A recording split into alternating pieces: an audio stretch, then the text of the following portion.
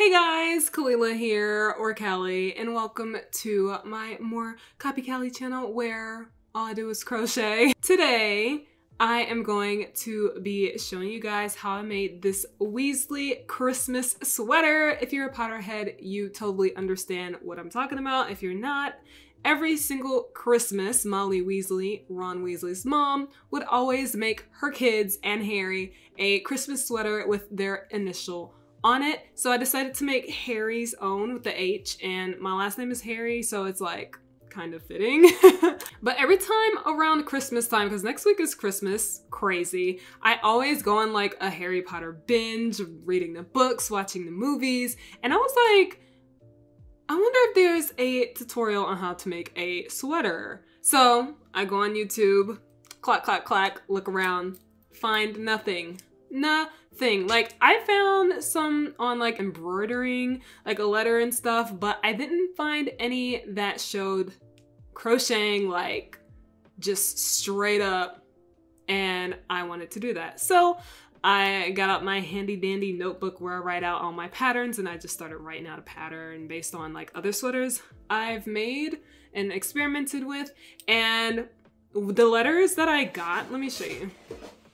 So this is what it looks like on me. You probably saw it in a montage already, but this is what it looks like. It goes down like below my waist. My waistline is right here and it goes a few inches below it. Then this is what it looks like, the arms and like the way it's big on me, but not too big, you know, like this is me, this is the sweater. So, you know, it's kind of awesome. And so the letter, I actually didn't know like what grid I should do, and so I found someone else who made a Weasley sweater, but they didn't like make a tutorial on it. After I had written up my pattern for like the sweater, I asked her if I could use her letters so that I can add it to my own pattern, and she said that was fine. So in this tutorial, I don't show you the letters because it's her letters and I don't want to like give that information out. So if you follow my pattern, I have all of the letter grids so you don't have to like make your own or search for one yourself. But if you aren't following the pattern, then I show you in the video how you can actually map out your own letter, what I use for it, and like the dimensions, like the stitches and the rows you'll need to fit your letter in. So it should be fairly simple. Even if you don't follow the pattern, you can always make your own letter. Oh, and the sizing, I explained in a video too. I'm saying explain a lot, but I do explain it, but just in case I forget, because I'm filming this before I'm editing my video and I haven't done the voiceover yet. So my sweater is like 85. I did the ribbing 85. But if you want it to be bigger than this, you can just keep on going. So 85, 95, 105, until it's the size that you want. Same with your sleeve. You can make it as long as you want. Just keep on going and measure it to your arm and see like how it will turn out. Same with the band. When you do your ribbing part, just like put it around you and see like how it fits. And that's how you know the size that you'll have, because I know a lot of people don't have measuring tapes and measure themselves. I think that's a good way to see how big you want your garment to be. And yeah, I think that is it. This is my first time making a tutorial. So if it's not perfect, you know, I will get better with time. And also follow me on my Instagram. I think I'll put it somewhere here or there, whichever one looks better, and let me know if you guys recreate it. Tag me on there, and you know, let's have fun with this. I think this is cool. Also, you don't have to use this letter H. You can use whatever initial you want to use. I used H because my last name is Harry and I wanted to make a Harry Potter one. You can make it your house colors. I'm gonna make another one and it's gonna be like with L, which is for Kalila, and it's gonna be my Slytherin house color, so it's gonna be green, and then the letter's gonna be gray, silver looking. But yeah, you can customize it to however you want it to be. If you want to just make a regular sweater out of it, you can. So I think that's enough talking for the intro, and let's get into the tutorial. Golly, I talk a lot.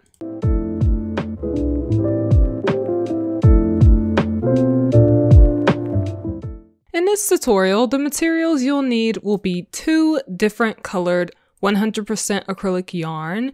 I used around 640 to 650 grams, and I used like 5 balls of the red, well, 4.5, but almost 5, and then I just used a little bit of the gold, and they are in the colors gold and claret, and it's Impeccable by Loops and Threads.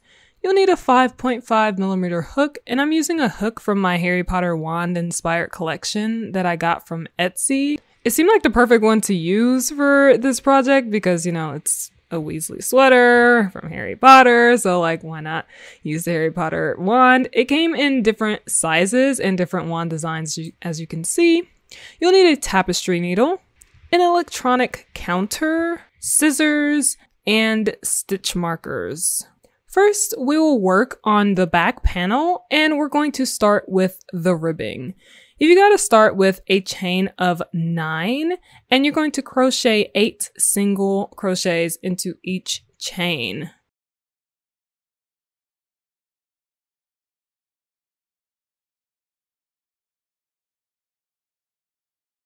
Now for row 2, you're going to work into the back loops only, and you're going to keep working in the back loops until row 85.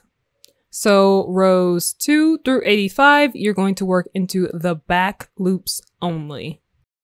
Now that you have 85 rows of single crochet back loops only, you're going to turn your work horizontally and work into each space at the top. And the total amount of stitches you should have after that is 85 single crochet, just like the ribbing. So 85 single crochet into all of the spaces. After you have 85 single crochet, you're going to chain 2, turn your work, and you're going to start a new row. So this will be row 1. So rows 1 to row 40, you're going to double crochet into every single stitch.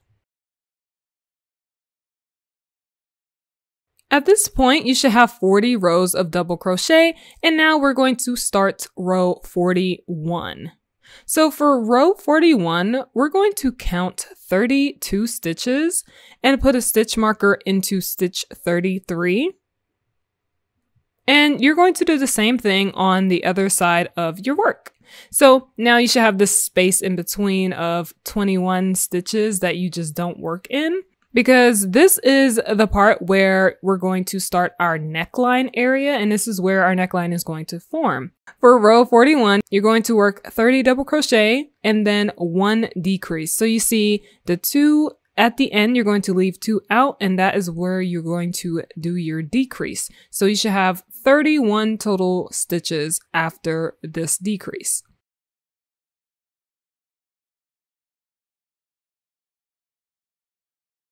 Then you're going to chain 2 and turn your work. And for row 42, you're just going to double crochet 31 across normally, no decreases, no anything. Just do 31 double crochets.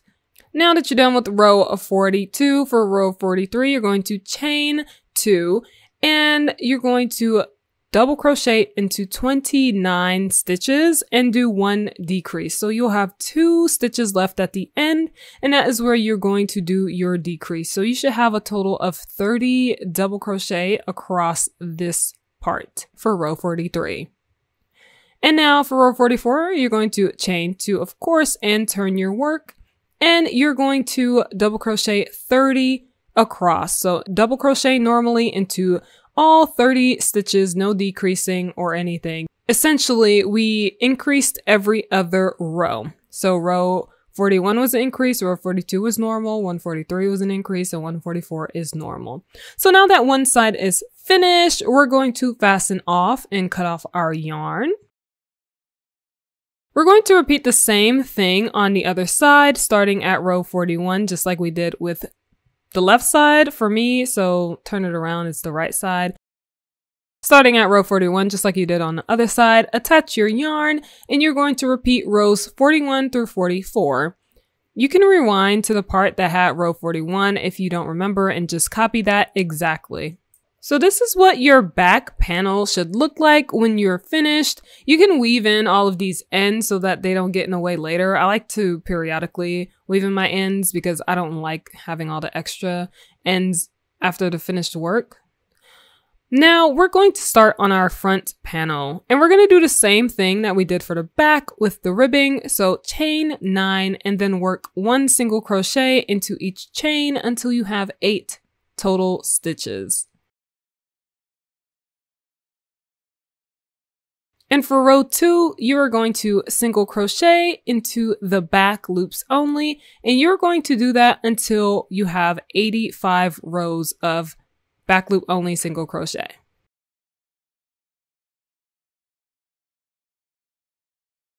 Now that you have 85 rows of the ribbing, you're going to single crochet into each space at the top until you have 85 stitches. So 85 single crochet. Make sure you space it out a little bit because you don't want it to start bunching up.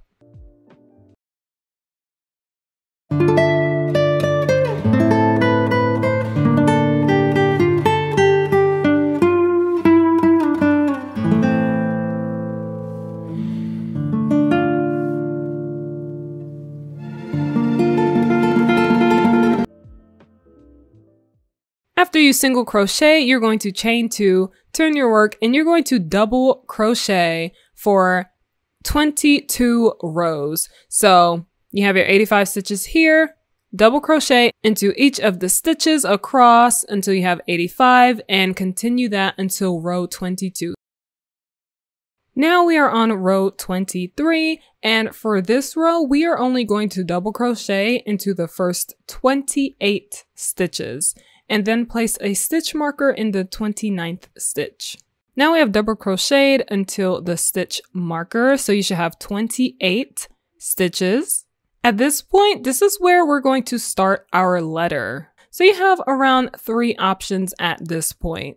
You can choose to not do the letter. If you haven't worked with doing tapestry crochet before, it might be a little difficult, so you can always work it up and make a normal sweater, and it can still be a Weasley sweater. You just don't have the letter on it, but I feel like the letter is what makes it a Weasley sweater. The second option is you can make your own letter if you're not following along with the pattern, and I will show you how you can do that. So the grid size you'll need will be stitch 29 until stitch 56.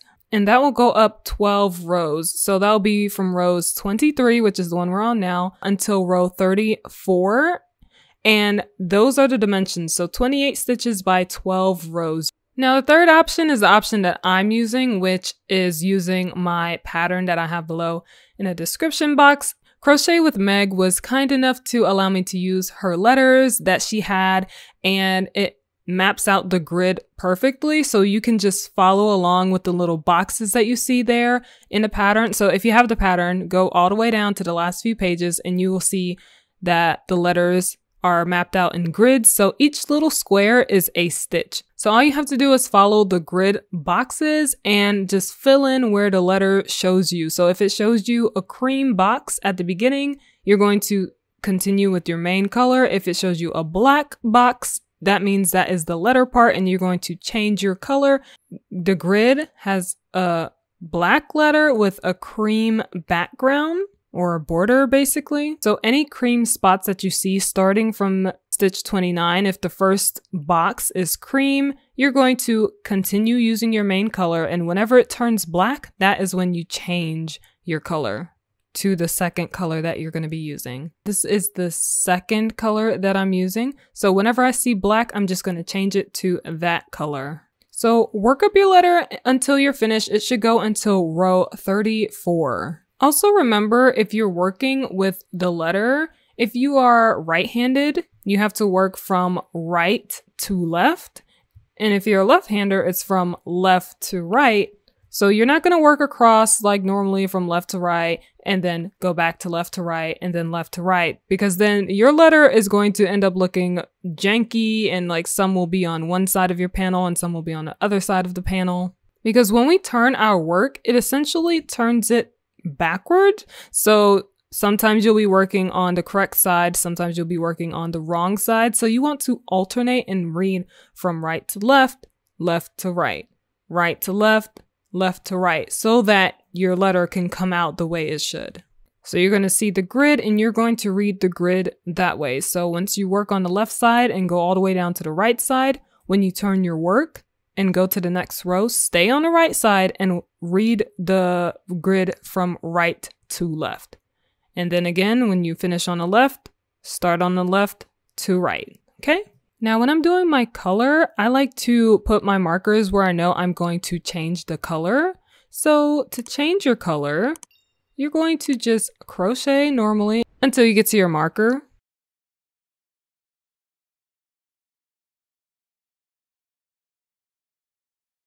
All right, so this is the last stitch right there before the marker. So we're going to double crochet into that normally, pull through 2, and now I'm going to leave the 2. And before I finish, because usually, you know, you're going to yarn over and pull through the last 2, but I'm going to change my color in this last stitch.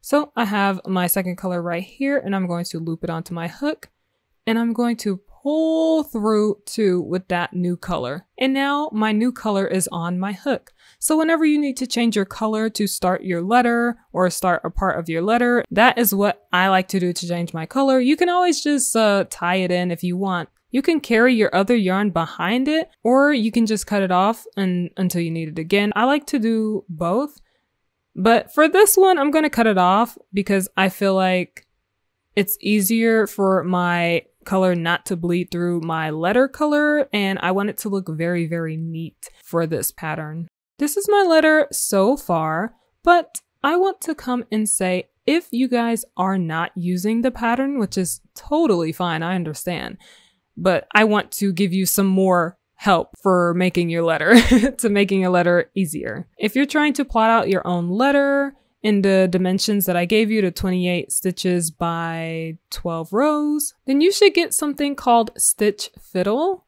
And Stitch Fiddle is just a site where you can plot out different projects that you are working in grids with. And I like to do this. I like to use this to plan out the size of my garments. And I have 85 stitches by 44 rows here.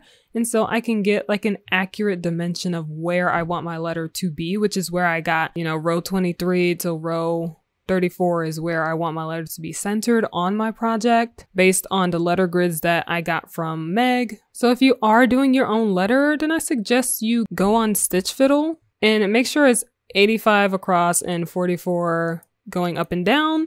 And then you can find the center of the garment. And if you're following along exactly with the dimensions that I use, then you can just go to row 23 and make sure you go to the 29th stitch and then just start plotting out your letter within the 28 stitches in 12 rows and then just copy that.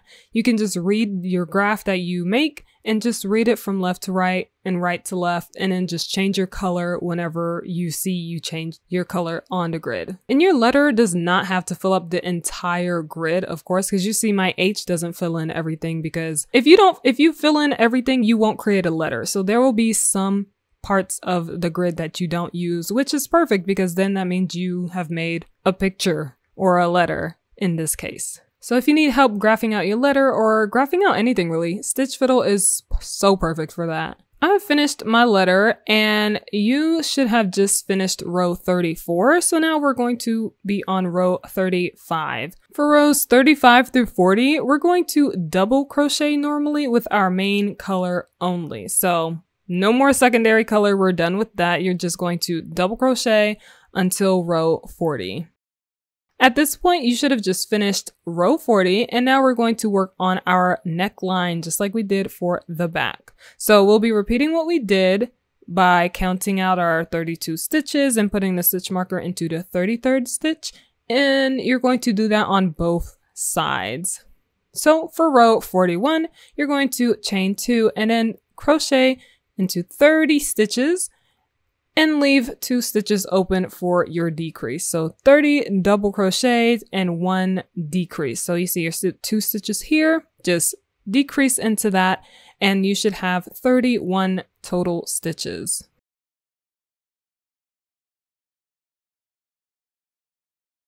So now you're going to chain 2 and you're on row 42 at this point. So you're going to do 31 double crochets across, no decreases or anything, just double crochet normally, and you should have 31 total stitches at the end of this row.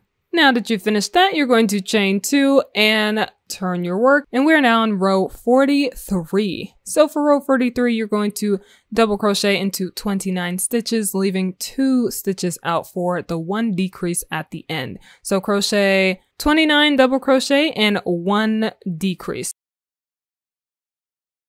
So you see our 2 stitches are out, of course. Decrease into those stitches, and you should have 30 total stitches of double crochet at the end.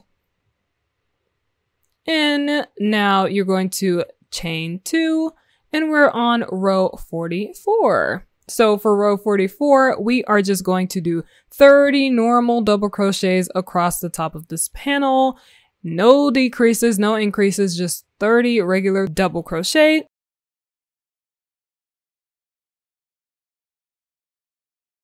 And then you're going to fasten off and repeat the same thing on the other side of the panel. This is what it should look like when you're finished with the front panel. The neckline looks just like the back. And now we're going to be moving on to the sleeves. For the ribbing of the sleeves, we're going to chain 9 and single crochet 8 into the chain. So you should have 8 total single crochets when you're done. And for row 2, of course, we're going to go into the back loops only until row 25 or until it fits comfortably around your wrist, because you don't have to follow my pattern exactly. If you want to widen it, just continue doing single crochets. So now we have our 25 ribbed single crochets. You're going to single crochet into each space at the top of this panel until you have 25 total stitches. Now we have our 25 single crochets. You're going to start row 1 and we're going to begin our increases. For our increases, we're going to put 2 double crochets into the first and last stitches and then double crochet normally in between that. So increase in the first stitch and then you're going to double crochet, and then in the last stitch you're going to put 2 double crochets into that stitch, and you're going to continue increasing in the first stitch and the last stitch for every row until row 10. So row 10 should be the last row where you do the increase at the beginning and the increase at the end. This is what your project should look like when you have finished row 10 and the last row of increases. It should have fanned out just like that, and you should have 45 double crochet across. Now we're going to chain 2 and start on row 11. For rows 11 through 32, you're going to double crochet normally. No more increases or anything because it fits nicely around my upper arm. If it doesn't fit around your upper arm, of course, you can continue increasing until it does. Now, if you got into row 32, you're going to fasten off, and this is what it should look like. You're going to repeat the same steps to make a second sleeve. When your sleeves are done, take the back panel and the front panel and line them up together just like this. Then you're going to get some stitch markers and pin both of the panels together. You don't have to do that, but I find it helps me to keep them from being misaligned, especially when I start to slip stitch them together. Now you're going to take your yarn and attach it to the panels, and then you're going to slip stitch across the top of the shoulder parts. Make sure you only slip stitch in between where you put your stitch markers, because you don't want to accidentally go into your neckline and then slip stitch your neck opening close. When you're done with both shoulders, just be sure to weave in these ends. I like to weave in my ends as I go because I don't want to have a lot to do at the end. And you can weave in your ends anyhow, but I like to make sure I don't stretch it too far down the panel, because then when you start to stretch it out, it tends to peek out. So I just go across like the top in the direction that it came from and just go in between the stitches just so that it just looks natural and it's less likely to peek out when you stretch it. So when both shoulders are slip stitched, you're going to attach your sleeves to the body of the sweater. So take one sleeve and place it next to the body of the sweater and line it up to the shoulder part. Then you're going to get some stitch markers and place them where the sleeves end on the body part. So like the armpit area, that's where you're going to put one stitch marker on one side of the panel and then another stitch marker on the other side of the panel. Not the sleeves just yet, just only the body part of the panel. And you're going to do the same thing on the other side. So you should have 4 stitch markers total. So 2 stitch markers on each side. Now that your stitch markers are in place, you're going to flip the body panels open and lay it flat on the surface that you're working on. So you should see a big old hole in the middle where your neckline is. So grab one sleeve and open it up. And you're going to place it next to the open panels and make sure it lines up to the stitch markers. And once you have it lined up, you're going to connect the sleeves to the stitch marker. So just open up the stitch marker, put your sleeve on it, close it up, and do the same thing on the other side. So make sure you repeat this if you're on the left side, make sure you repeat it on the right side. If you're on the right side, make sure you repeat it on the left side, just so that they are identical, because these are where your arms are going to go through. So once they're connected, you're going to pull up the sleeve with the panel until it looks like it's against each other. And you're going to slip stitch the sleeve and the panel together along that line that you see there.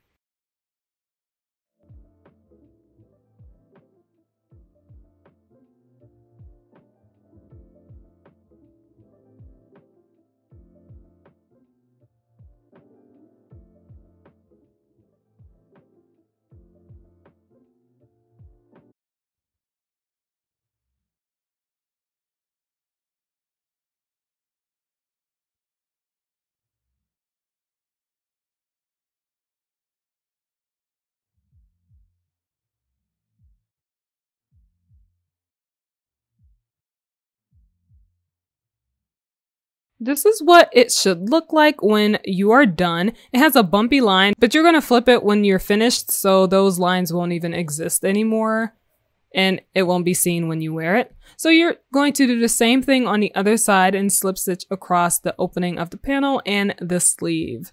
And make sure it's only between the stitch markers that you placed. So when you're finished, you're going to flip the panels and align them together to resemble a fully made sweater. So like put the sleeves together, put the body parts together, and just try to line it up as best as you can. After they are kind of together, it doesn't have to be perfect. I like to take my stitch markers and place them in certain places like under the armpit or on the sleeves and on the side, just to make sure my project doesn't move too much. You can place as many or as little as you'd like, or you don't have to place them at all. I just believe it makes things easier for when you slip stitch them together, because if you don't have something putting them together, it tends to like move a little bit, and I don't want my project to shift apart. At this part, I take my stitch marker out and then I attach my yarn, and I'm going to slip stitch along the side of the sweater, along the sleeve of the sweater, and until I reach the wrist part, like the cuff area, and I'm going to finish there.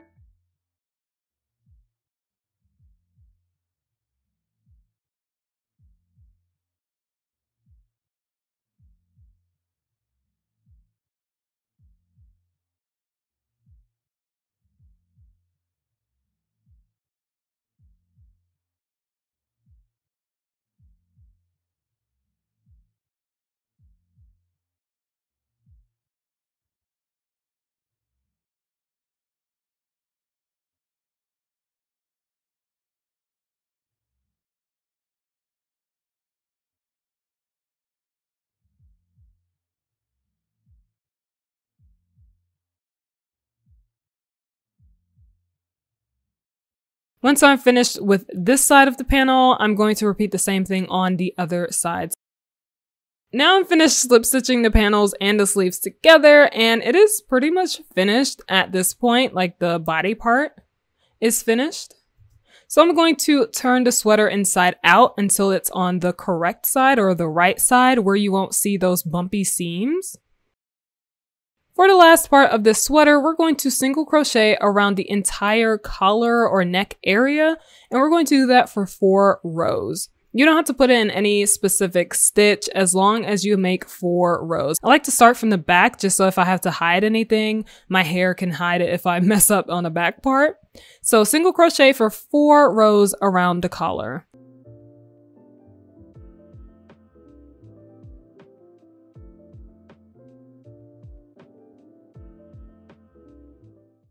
And this is the finished product. If you made it this far, thank you, and I hope you enjoyed making this with me. Make sure you like and subscribe and follow me on Instagram, and make sure you show me if you recreated this, and I'll see you guys in another video. Bye!